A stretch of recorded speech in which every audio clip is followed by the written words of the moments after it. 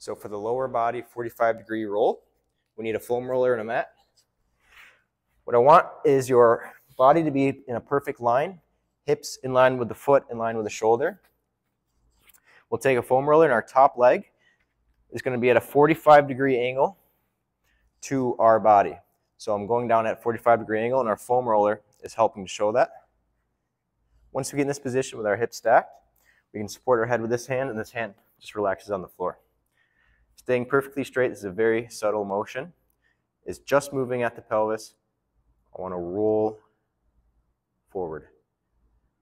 We're reintroducing movement into that pelvis that doesn't involve the entire pelvis and spine at the same time.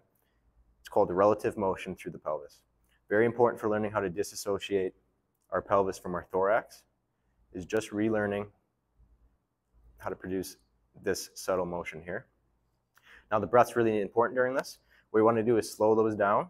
We're going to do 5 seconds of inhale as we push our knee away from us.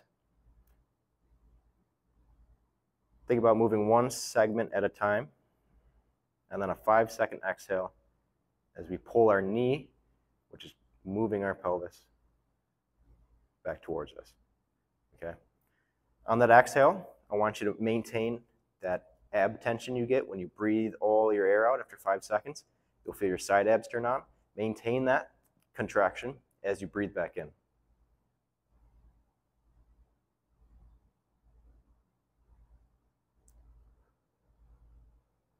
And then breathe out.